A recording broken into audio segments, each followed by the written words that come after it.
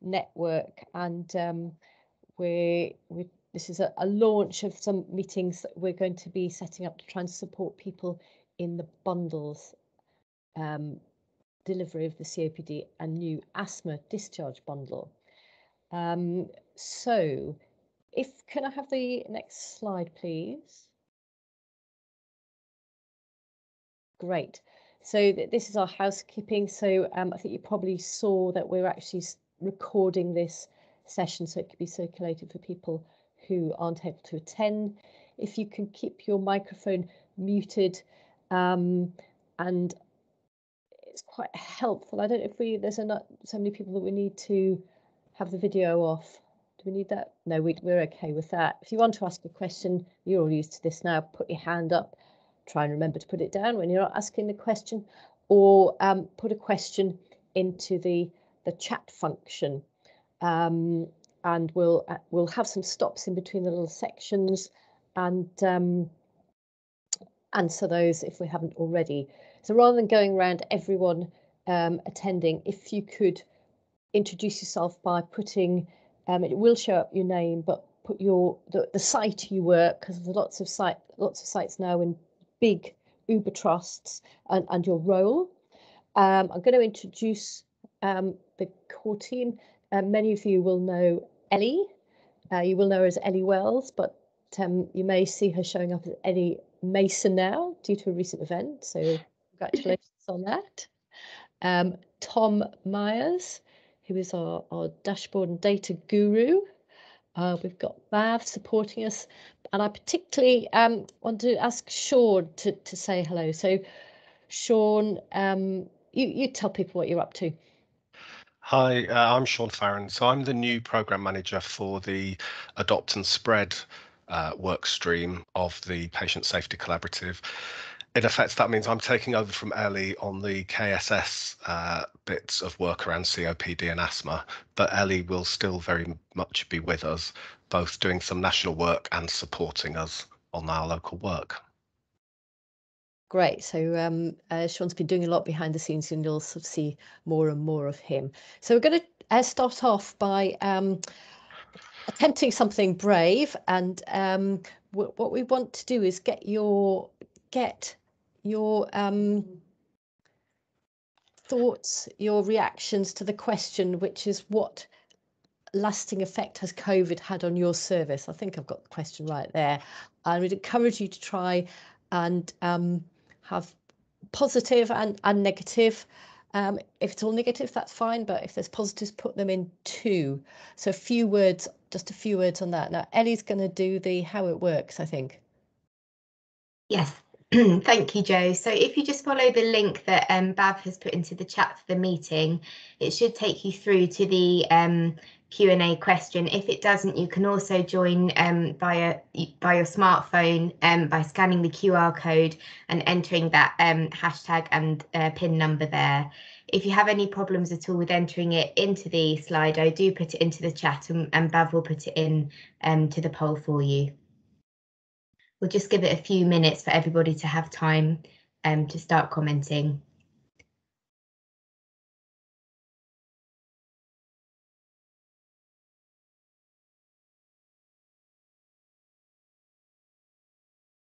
We've already got the mention of virtual clinics there, Jo. I know that's something you mentioned was a change for you and your team.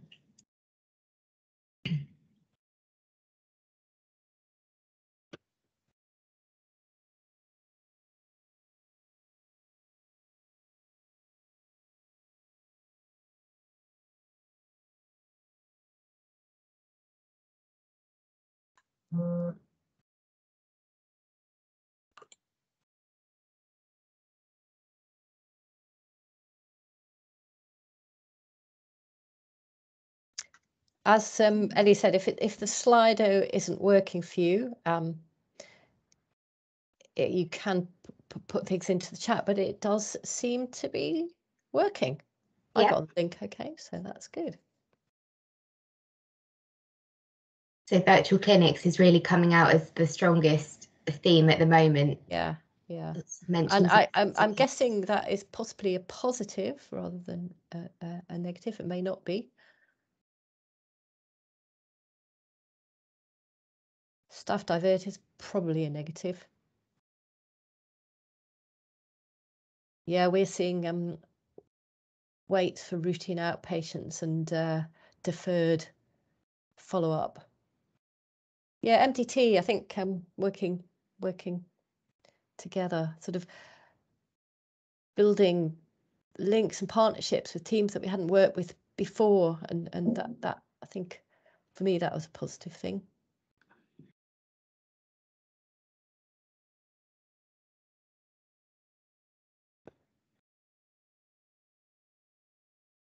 Access to services, I guess that's saying difficult access to services may be different. And reduced GP access. Yeah, so burnout, that's very difficult. In our trust, there's been lots of well-being approaches, but I'm not sure how much that really makes a difference in practice personally.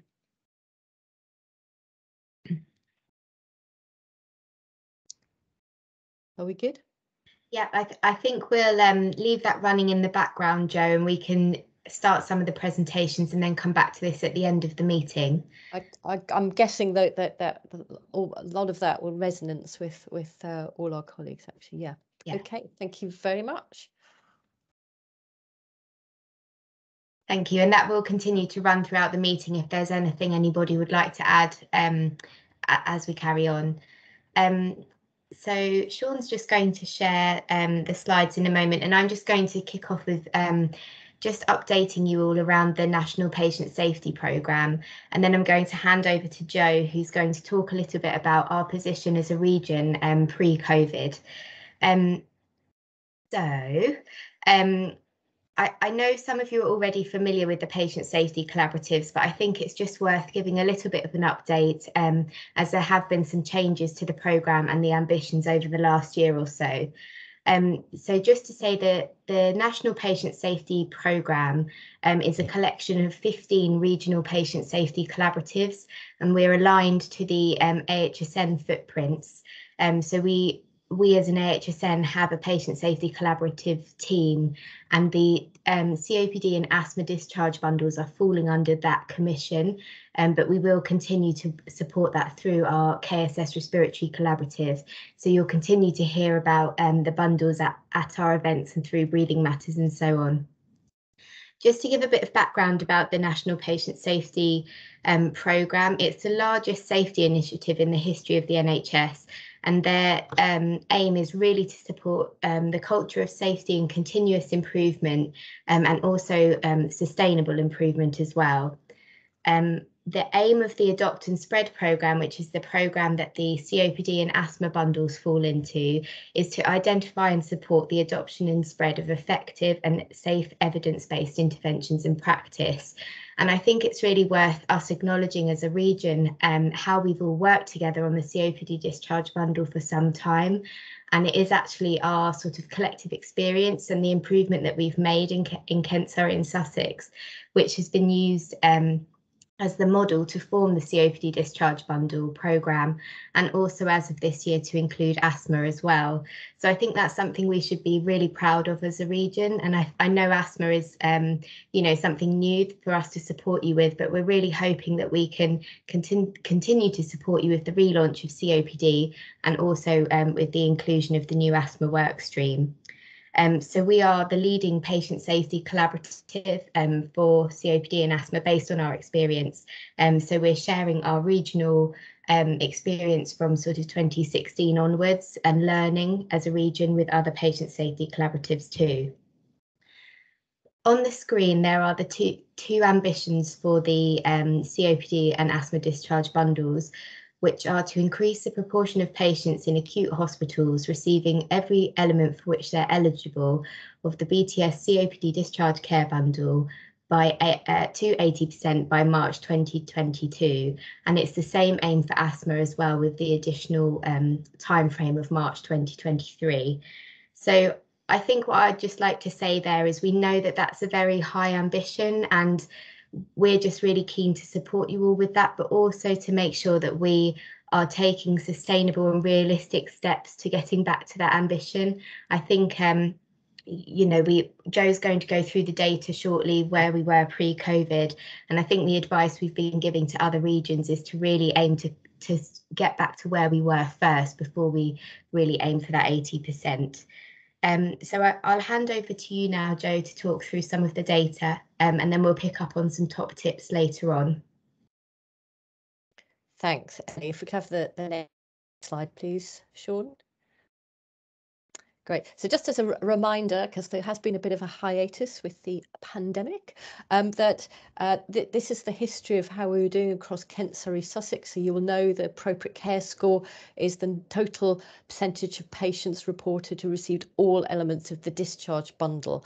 And this goes from about 2015 to 2019. And you can see overall a steady, sustained increase, and you can see a dip in February. I think that's probably particularly bad winter. I think when things are busier, the numbers, although the number of patients increase, the percentage getting all the elements drops a little. But that sustained steady. But even then, we were only kind of touching 60%. So, you know, that ambition of 80% didn't come from us. But what we're looking at is improving care. So what did that result in? Next slide. So what we saw over that time, we got a reduction of variation in the acute trusts of lengths of stay. So there was quite a nearly 4 days difference in median length of stay between our either end of the trusts. So a difference down, reduced variation in 30-day readmission rate, and as well a reduced downward trend in length of stay and a downward trend in inpatient mortality. Now, I'm not saying all that is due to the discharge bundle, but the outcomes are improving across the region. Next slide. And that sort of numbers on the right are what was happening in 2014. So although there were increased unscheduled admission by 2019, the number of bed days, so the bottom line, had reduced compared to 2014-15. And bed days is a key thing in NHS statistics. And as I said before, for KSS, I mean, I thought the mortality might go up because we were keeping people at home and only admitting really severe people, but in fact mortality went down. So it's partly kind of on the back of this work that the COPD bundle was taken up nationally by the Patient Safety Collaborative. Next slide. So where are we now? So people are still reporting into the system. That we know that the number of admissions with acute exacerbation of COPD has fallen, so that the number reported has fallen. But what we also see is if we compare the number reported to the number recorded on the HES system, actually the proportion that we're reporting has also fallen. So that's not surprising. I mean, for the things we mentioned at the beginning in the word cloud, team working has been disrupted, people have been redeployed, so that's not surprising. That's where we are. So KSS ascertainment, that is how many of your admissions with acute exacerbation of COPD are you actually getting to reporting on it. And to me, that's a really important number. So has anyone got any questions or comments about that? We thought the Slido would warm you up, but clearly not. Does that feel about right? Does that sort of seem to reflect where you are?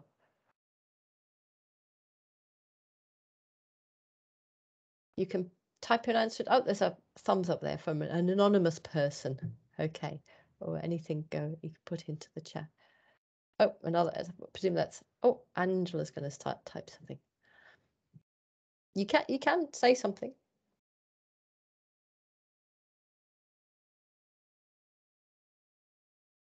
So I'm just saying that reflects what is going on in their service. And are people keen to kind of get this going again for their patients?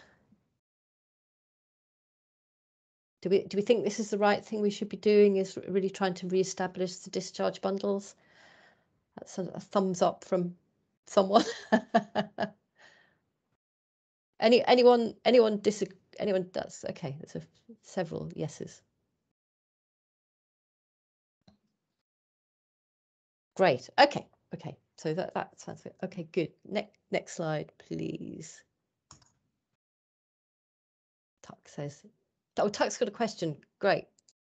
Hi, Joe. I'm sure you'll come to this, but with such a disbandment of outpatient elective activity and lack of face-to-face consultations that also GPs can't do, wonder if we're going to cover how we actually see or assess our patients, both asthma and COPD.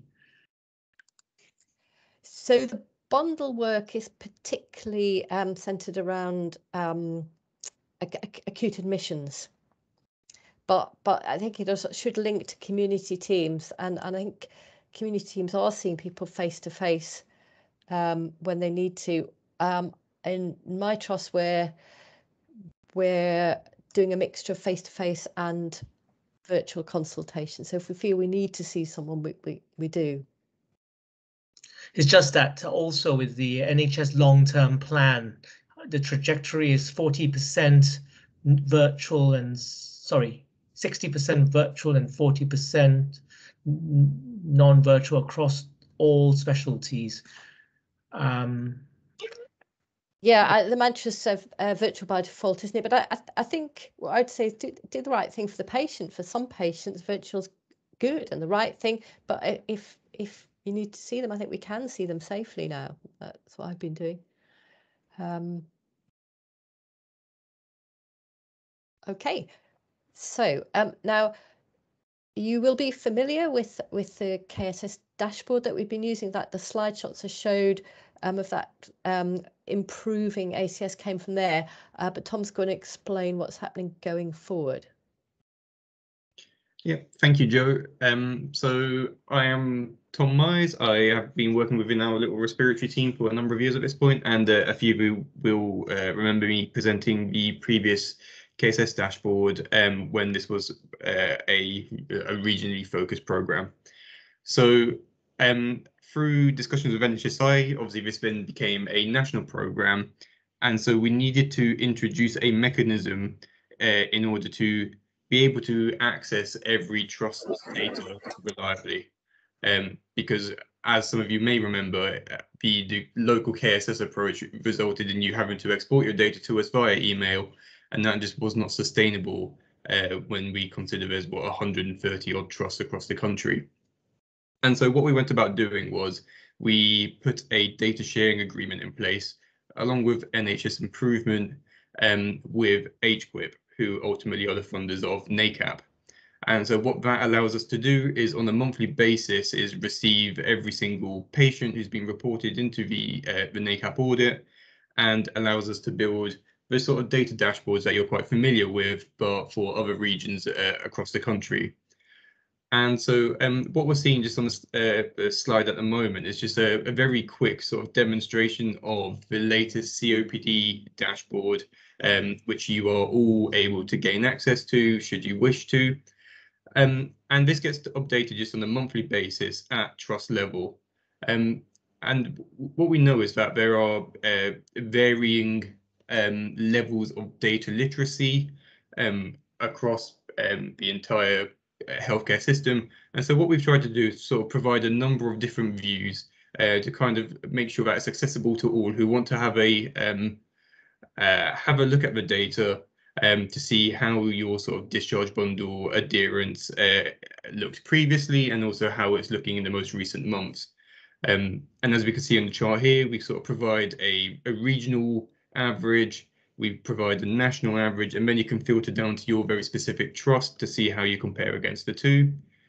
And we do that with sort of nice time series charts, or you can do the nice little bar chart comparative charts, where you can select a specific point in time and see how you compare to the rest of the patch. And then, as ever, we caveat this with what we don't want people to feel like we are marking them for their delivery. This is all in order to try and help promote better discharge bundle delivery. And so we hope that you're able to identify sort of well-performing trusts within the patch and then potentially have a conversation with them pinch any sort of nice little pieces of best practice that they have deployed within their trust to improve processes on discharge. So this is the asthma and the COPD dashboard. Sean, if we can just flick over to the next slide, please. So now that we've been given the asthma discharge bundle as a national piece of work as well, we need to provide a similar tool. And so I don't imagine that many on the call today will have seen what's on the slide deck now. So unlike COPD, we haven't yet got ourselves into a position where we're able to probe the national audit to get frequent data cuts every month. But we needed to understand what our baseline position was for asthma discharge bundle delivery across KSS and the rest of England. Fortunately, earlier in 2021, the National Audit provided a 1920 data dump on data.gov, which had every single trust and their aggregated position for each of the discharge bundle measures. And so using that, what I was able to do was to turn it into a sort of high-level dashboard here to allow providers across the country to understand what their asthma discharge bundle delivery looked like in 1920. And so this dashboard at the moment is quite high level. It is full of a lot of bar charts so that you can compare your site with other sites, and you can view each of the different discharge bundle elements for asthma and how they weigh up against the national average. But because this was just like a 1-year data dump, which was just left on data.gov, unfortunately, we can't provide any sort of time series charts at the moment. But we are definitely working with NHSI and HQIP already to be able to start providing this a more COPD style dashboard for asthma starting in September. And we anticipate having very similar functionality in the asthma dashboard than we do to the current COPD dashboard. So both of these dashboards are accessible to anybody on the call and anybody who's listening to the recording, and Ellie's beating me to it. What we require is that you contact the data inbox that Ellie's just left the note in the chat for. People who previously used the dashboard will discover that they can no longer access it. And this is because we've had a bit of an infrastructure change, and so we've had to move the location that the data and the dashboards are held. And so you will just require to contact me if you want to regain access to any of the tools that we previously used. But this is all quite simple, and I can fire over a login and password to you as soon as you get in contact with the data inbox. Next slide, please, Sean. And I think this is just please. So I know that says Tom Myers, but Eddie's quite right. If you can actually contact the data inbox, if you wish to gain access, and we can set you up quite quickly. Are there any questions at that point?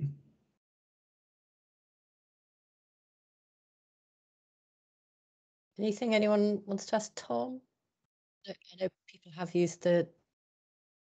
If people are wanting a bit more of if we want to provide a bit more of a bespoke sort of how you navigate the dashboard, how you can interrogate it, what it's telling you, we have got recordings of Ellie and I doing this, which we're happy to share. And if there are any trusts who are really interested in having a sort of bespoke one-to-one session to quickly go through the dashboard, I'm quite happy to facilitate that as well.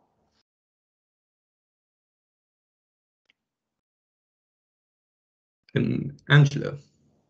Hi Tom. Is there any way when the data comes over that we're able to identify to a degree with days of the week of admission, or is that work we need to do internally to look at what proportion of our admissions are over weekends, etc.? So that's not something which is in the dashboard, but if that's something of interest, then I'm more than happy to look into building a sort of report which reflects that. More than happy to work with you on that, and if there are other trusts who are interested, then I'm more than happy to provide that to them as well. It's just perfect from from an asthma perspective, just thinking ahead and making the case that we will need more resources if we've got predominantly more admissions at weekends for asthma and a much reduced length of stay. It's very hard for the specialist clinicians to get to them, so that's why I'd be looking for it. Thanks. Okay then. So what I can do is I'll have a look at the data set on data.gov for asthma to see whether that information is held in there. If not, that will be something that we'll have to look at come September when we start getting access to the patient level data. But I'll follow up with an email. It's a really good point. I could see how that help you make the case for more resource, Angela. Good point. Any other points or questions? Betty has agreed as well. Yeah. So that I think that's an ask there, Tom, for you. He loves a challenge. Brilliant. Okay then. Anything else? Okay, so I think Tuck's agreed. Yeah. So yeah. Great. Okay, that's right. So I think now we're going to talk a little bit more about the asthma discharge care bundle, and you may be less familiar with this, you may not, but Sean's going to take you through this, or us through that. Okay, thanks, Joe. I thought it might be useful just to go through some of the detail of what's in both the NACAP audit and what counts as achieving the full bundle.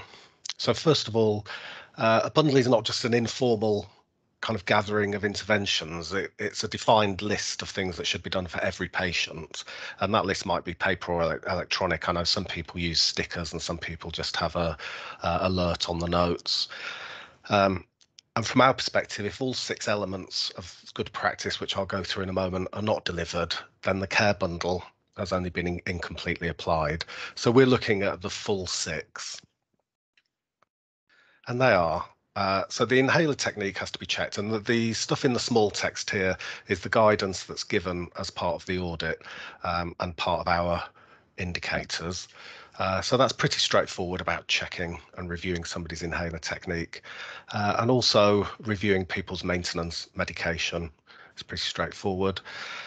You should also use the admission as an opportunity to review people's self-management and review the reasons behind their attack and possible actions to prevent future severe asthma attacks. So they're fairly straightforward interventions. Then there comes the personalised asthma action plan.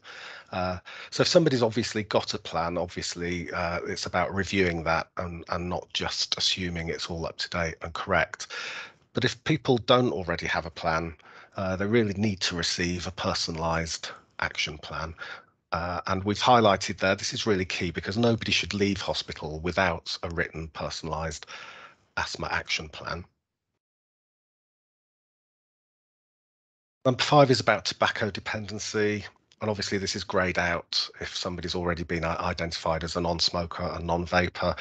And we've included the detail there because the audit really does include quite a lot of guidance on where to categorise people according to how recently they've smoked or if they've been a vapor. I won't go through all of those, but it's on the web tool. And then, like COPD, the final element is about requesting follow-up. So community follow-up requested within 2 working days and specialist review within 4 weeks. And again, there's some guidance about what that means in terms of ticking the box. So they're the kind of 6 elements that need to be included to be counted as a complete bundle. I thought it might be helpful just to point out that in 1920, so pre-COVID, the last national audit showed that actually personalised asthma action plans and community follow-up were the least frequently provided elements of good practice. The most frequently ones were in checking inhaler technique, reviewing medication and tobacco dependency. And I've looked at the data we've got for KSS, and actually the trusts in our patch follow that trend as well. I've also included a slide just on the best practice tariff. So like COPD, there's a best practice tariff for asthma. And of course, I realise most trusts at the moment are on block contracts. But my understanding of next year is NHS England are looking at a combination of some block contracts funding, but including what they're calling incentive aligned funding. And best practice tariffs will fall into that incentive aligned funding box. Given there's a best practice tariff for asthma, it might be helpful for people internally. I know in the past we've helped people build a case for additional funding to be able to demonstrate, for example, that achieving the best practice tariff requirements can fund additional service developments and can become self-funding. So the key points to remember about that, it's about reviewing somebody within 24 hours of arrival and then providing these three elements of good practice as the discharge bundle.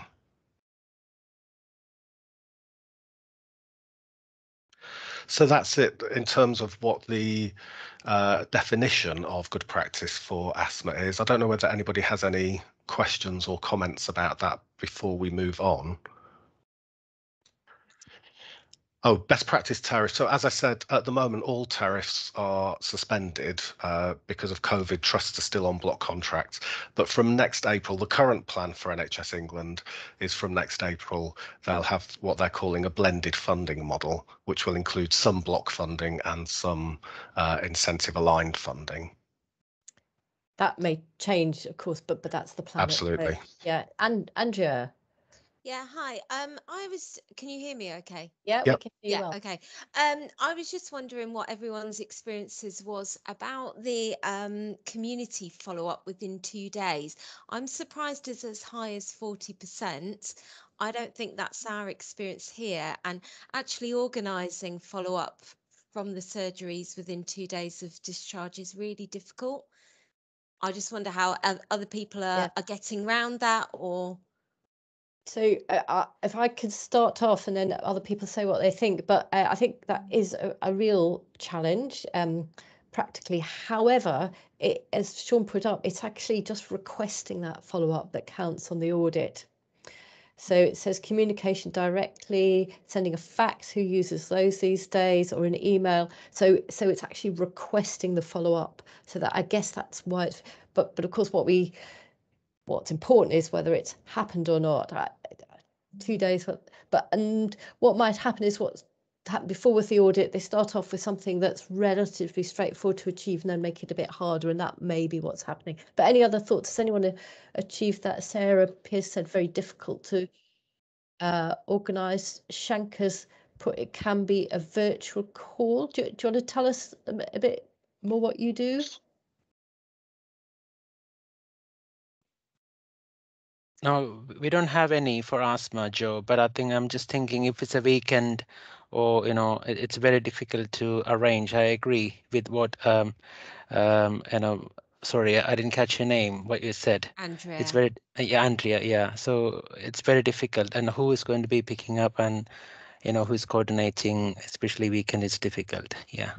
I mean, certainly for COPD and Brighton and Hove, we do have a 48-hour community team, which is 7 days a week, and they will make a call within 48 hours of discharge for COPD.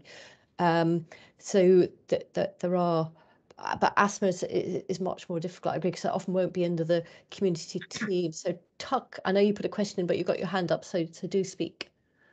Hi, I just wonder, because if you borrow from some of the cancer work, there is most trusts have incorporated a sort of alert system when someone comes in, even if it's just through A&E, and whether that may be, just being able to have a flag on your EPR that says this person's just flagged up in your trust. And I wonder if there may be some support from commissioners to help with that, because I agree it's very difficult to do it 7 days a week, 24/7. Certainly an IT solution must be the way forward. I don't know how many people have got electronic prescribing, but I've seen before is a prescription for prednisolone 30 milligrams a day for 5 days minimum, or something which, people with asthma and COPD would get. There won't be many other conditions that would get that prescription as it can flag an alert. So that's one way it can be done. Any other thoughts about this? And then so your hand's still up. Andrew, did you want to say something else? Or are you going to take it down? Okay. No, sorry, So, I'll take it down. No. So Tuck's put in smoking cessation, brief advice, or signposting. And as far as I found, it isn't explicit. Does anyone know any better in the audit? Just says tobacco dependency addressed and I thought my looking through, I didn't find any specifics on that. Anyone know any better? Maybe that's something we can take to the national team, Sean. Yeah. I mean, I think before it's about more than sort of being counting. It's doing the right thing is the important thing, isn't it? So it's not a tick box. Oh, you smoked. It's making some intervention, and seems like they're not prescriptive about what that is at this point in time. But maybe that's something we can ask, because I think the asthma NACAP web tool has put a bit more detail in than the COPD did about hints of like the list of what counts as a smoker. So if you only vape and you've never smoked, you still count as a smoker, for example. So it's been more helpful about that. So I'm sure would be receptive to putting in some more guidance. Anything else on that? Okay, so next, Sean's going to tell us about the National Patent Data opt-out. Okay. May or may not know about. Thanks, Joe. Yeah, we just wanted to include something about this today because this is something that none of us were aware of actually until we looked into it just recently. And I need to just be clear that this is not the same as the primary care data opt-out, which people may have heard has actually been indefinitely suspended. This is actually a policy that was introduced in 2018, and it means all patients in secondary care can opt out of the use of their data for research or planning purposes. And that basically means that because the NACAP audit is counted as research or planning purposes, if somebody has opted out in this way, we cannot include them in the audit. And organisations have to comply with this by the end of September. I think it was originally due to be implemented in April 2020, but it's been delayed because of the pandemic. So this is quite important. It could result in quite a lot of people opting out of the audit, which would mean the data is less valid than it was. And there's a process for doing this. So I've just included this because I know different trusts have different ways of filling in the audit and different people do it. But you may want to look into the process within your trust and make sure this is being applied properly.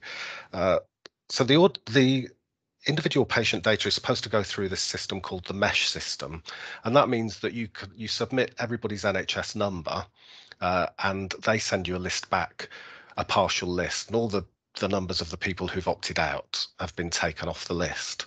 And you have to do that before you do any processing with it at all for research or planning. So you can't do the audit and then remove people. You have to do this before you put them through the audit. And that can be quite logistically difficult, I imagine. So trusts ought to be thinking about their plans, because it's not just this audit, there will be lots of other processes they go through that this will apply to. It's going to add an extra step to the process. And my understanding is that this mesh system has a little bit of a backlog. So actually you can wait a month or so before your data comes back with the opted out people removed, which obviously then delays the data even further. So we're kind of just urging people to look into this within their own trust, make sure people are aware of it, make sure processes have been built in, because we don't want to get to the end of September and then just find everybody's got their hands up in the air. So we're not sure what to do about this now.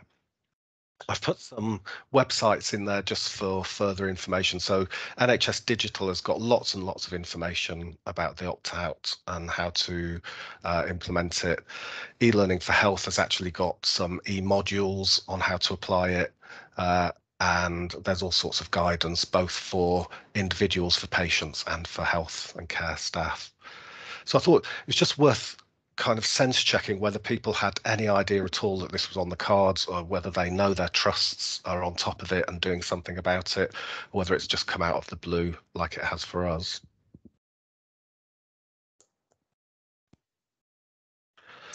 Yeah, so I see Berthia's comment about the list should be the other way around. Yeah, I mean, logic doesn't always enter into these processes, does it? I can understand why people don't want their data included at all, and that's why the first thing you have to do is submit it.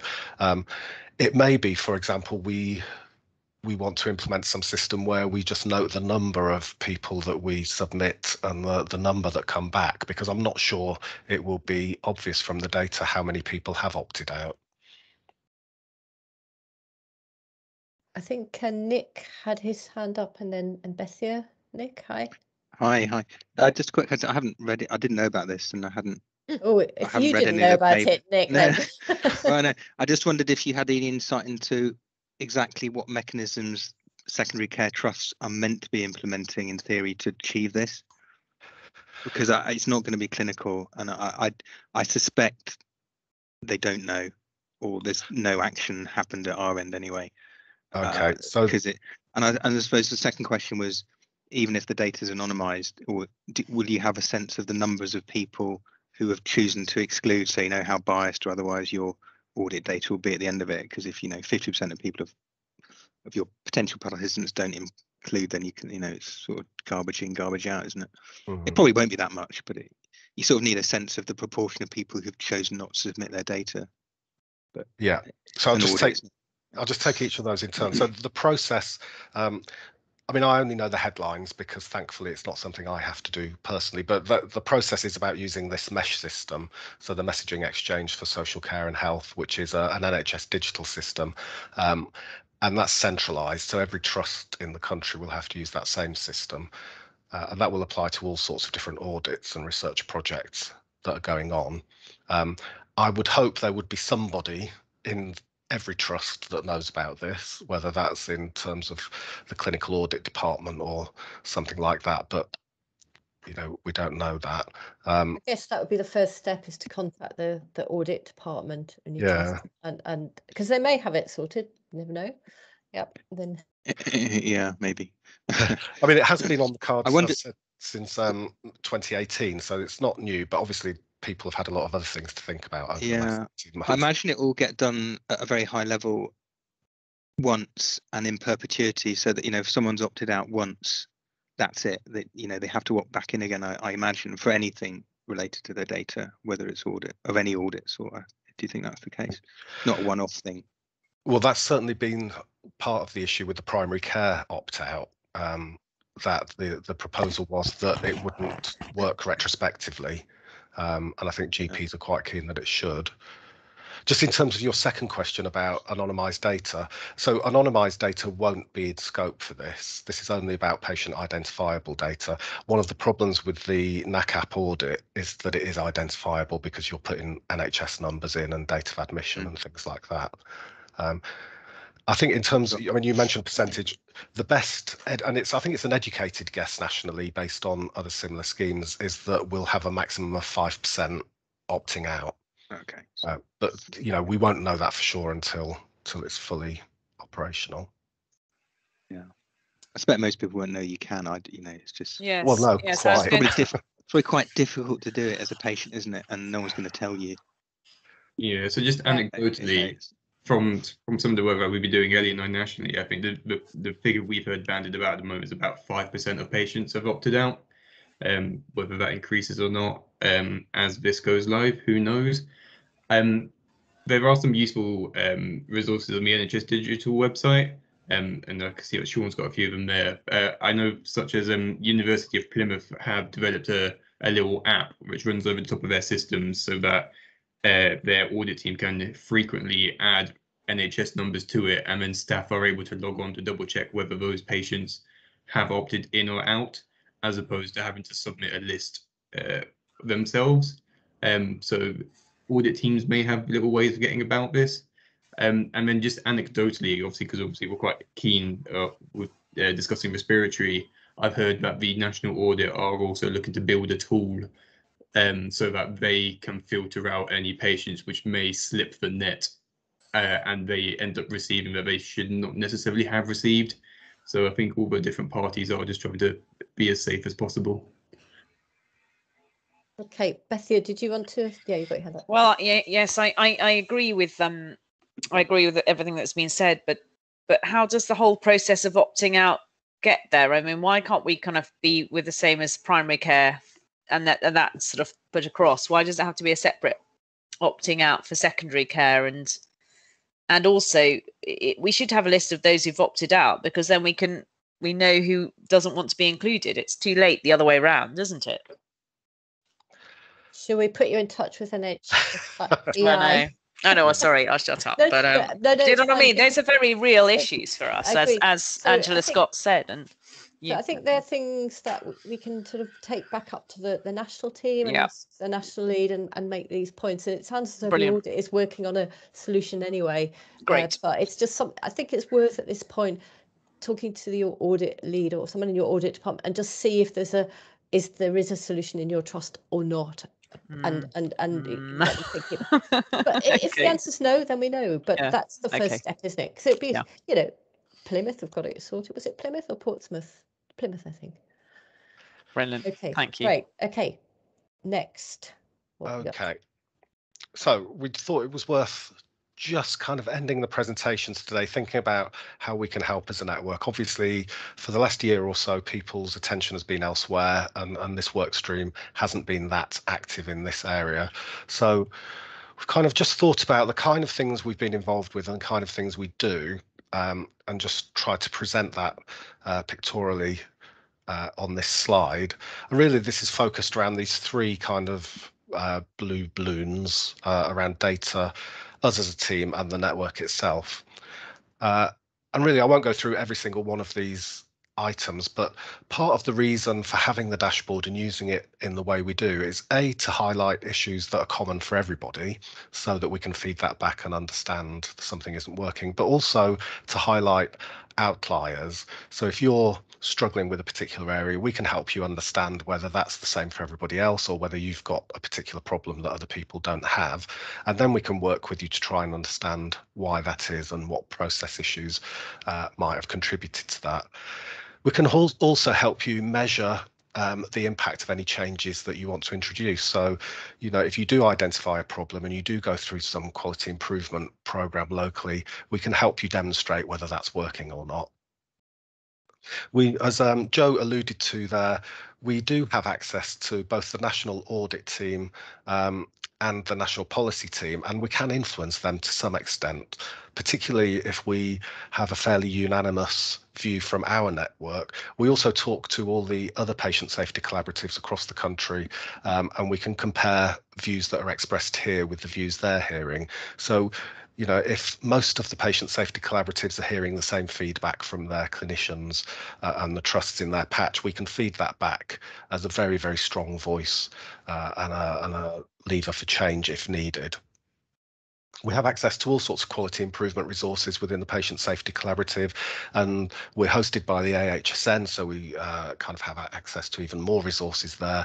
So as I say, we can support people in doing local quality improvement work and maybe give access to some resources for that. We could test solutions to problems. The network is all about collaboration and sharing. So as well as highlighting good practice where somebody's doing something really good, it's a really good speaker for amplifying concerns, as I say, that we can feed back. So that was just a quick run through of reminding you that we're here. As somebody said earlier on, it's not our job to performance manage you. In fact, we are performance managed on how well you're doing. So it's really our job to support you to achieve this, and we'll help you in all these ways we can. And then just finally, I'm just going to hand back to Ellie just to go through some top tips. Thank you, Sean. Sorry, my connection seems to be a little bit dodgy, so I hope you can hear me okay. I think you've actually covered a lot of this, Sean, in your summary there, but I just wanted to share this slide because it's something that Tom and I have been sharing with other regional networks based on our experience here in KSS. So as Tom and Sean and Joe have all mentioned throughout the meeting, we really do use data as the centre to this work. So I think it's just a reminder really that we are here to support you with data and to help you consider your process. You know, is there anything in your data once you've had the chance to look at the dashboard that you feel doesn't accurately reflect discharge bundle delivery or the care that you're providing as a team? If you come across any data entry or interpretation issues, please do raise those with us because we do work really closely with the national audit. So we're always, you know, providing continuous feedback around the web tool and ways to make it easier to input data.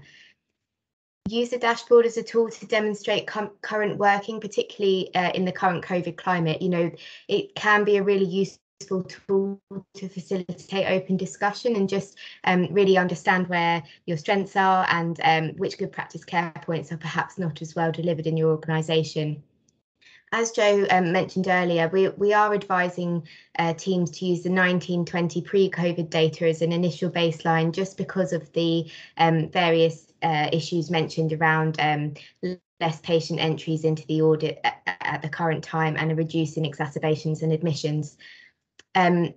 We've touched on sustainability and demonstrating impact already, but again, let us know if there's anything we can do to support you to be able to share what the dashboard is telling you about your organisation. If there's anything that we can do to support with graphs, etc., and understanding the dashboard, we're very happy to. And finally, just around our network, we're really lucky in KSS to have an established respiratory network already with you all as members. So this is perhaps more familiar to us as a region, but to say we are here as a community, and do let us know if there's anything you know, that you want to share with the network. We're really hoping as these bundle meetings progress, we're able to have a bit more open discussion and share what's going well for teams, but also to help you understand any issues that you're having at the moment. Also, let us know if there's anything that you're missing to support care and also support bundle delivery. If we don't have the answers as a region, as Sean said, we do have access to the wider Patient Safety Collaborative Network. So it may be that another region will have tools that they can share with us, or we can look to co-create tools as a network. So that's just a quick summary, really, to say thank you all for you know, joining the meetings, and we're really looking forward to working with you all more closely again as we begin to start to focus on the bundles again.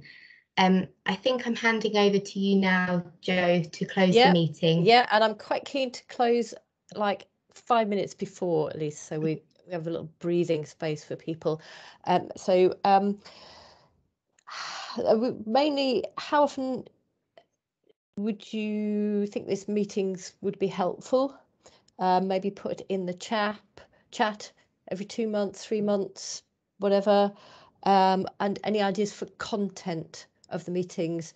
I thought might be good to hear from particular, you know, trust, a little case history about how things are on the ground for them, or things that have gone well or going well, things not so well. That was one idea. But any ideas we will take up. Any other comments? Someone's typing. Andrea's typing 3 monthlies. Andrea.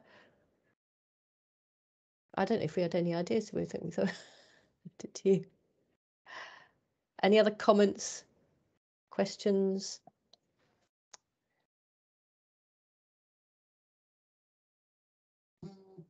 Shanka says 3 monthly.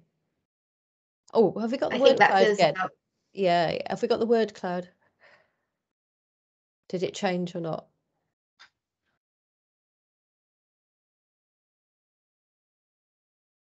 I think Bav's just going to share her screen.